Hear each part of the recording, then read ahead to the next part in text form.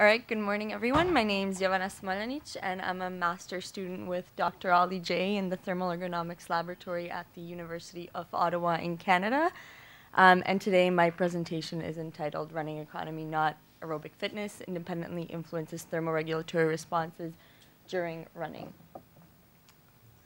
So why is this important? Well, for methodological purposes. So some studies have to use an independent group's design to evaluate their findings. So for example, studies comparing healthy individuals to those with MS or spinal cord injuries, and they can't use a repeated groups measure. So for them, it's important to use an independent group's design and to make sure that the differences in thermoregulatory responses that they are seeing are due to the condition that they are evaluating and not other confounding variables. So they must administer a exercise intensity that will allow for a fair comparison between these groups. So which exercise intensity should they administer?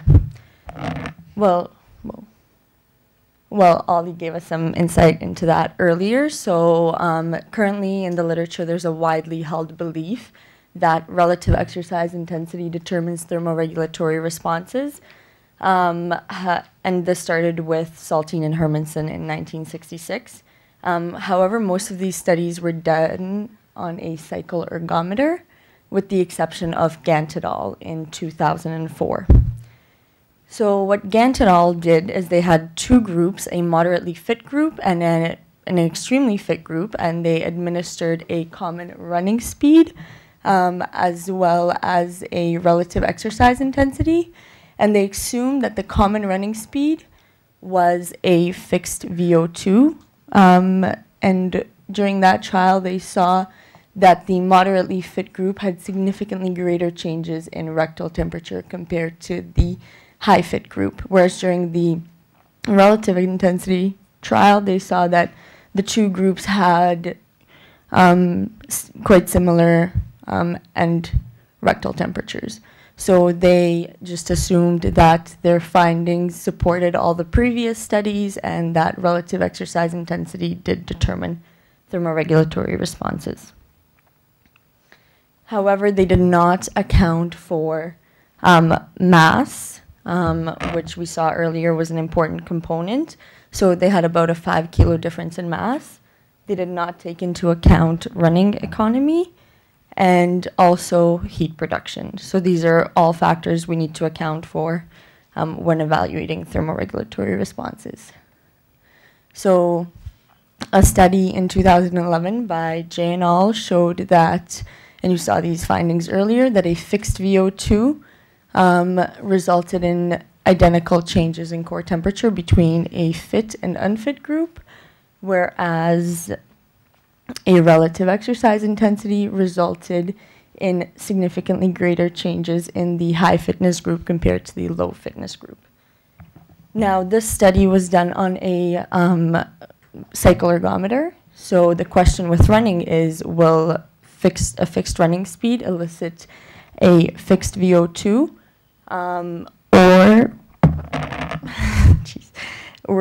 or will that result, or will the differences in running economy be significant enough to result in physiologically significant differences in thermoregulatory responses?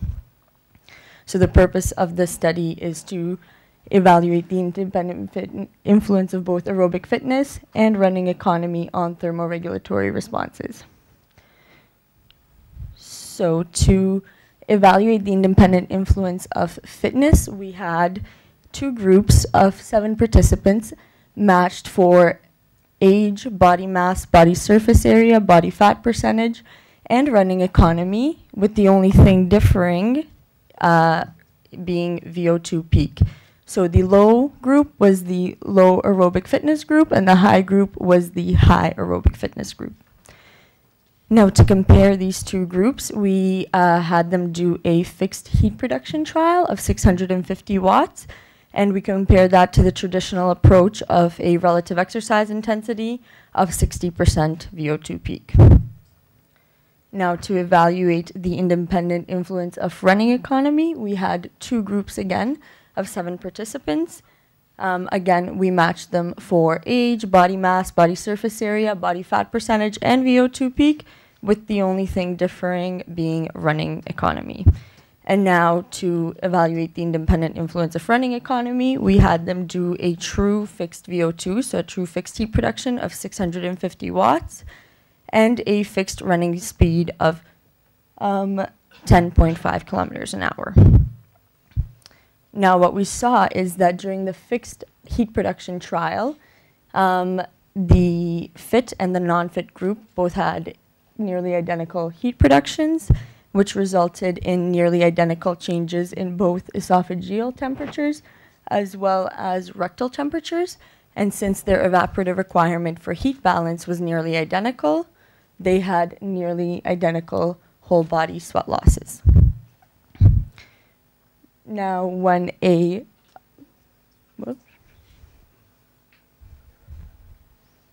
there we go.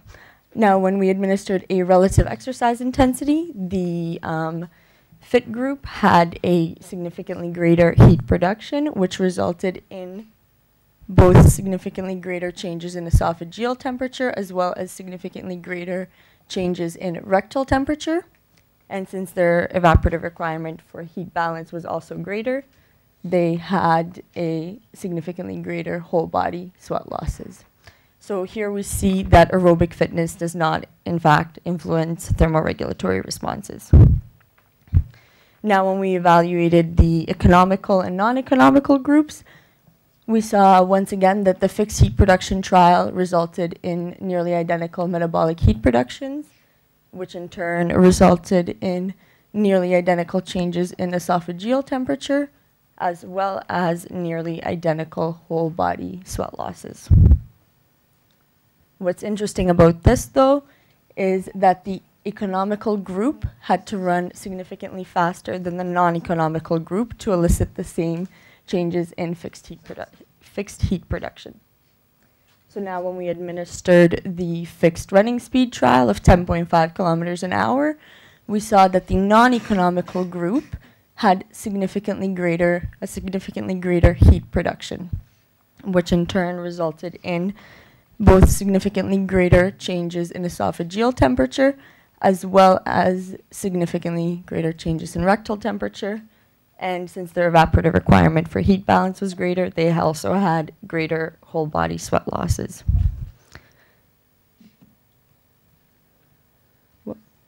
So now if we think back to the Gantt study and their assumption that a fixed running speed would elicit an absolute VO2, so a fixed heat production, it is clear that that's not the case, because our results and their results during the fixed running speed trial are relatively similar, whereas the fixed heat production trial resulted in identical changes in core temperature. Therefore, the running economy does have physiologically significant influence on thermoregulatory responses. So in conclusion, VO2 max does not independently alter changes in thermoregulatory responses. Thermoregulatory responses are in fact influenced by body mass, heat production, and running economy as a function of heat production. So when comparing independent groups, such as adults and children, a fixed heat production per unit mass should be used to do so. Thank you all for listening, and I'd like to thank the Aspetar Organizing Committee for having me here today.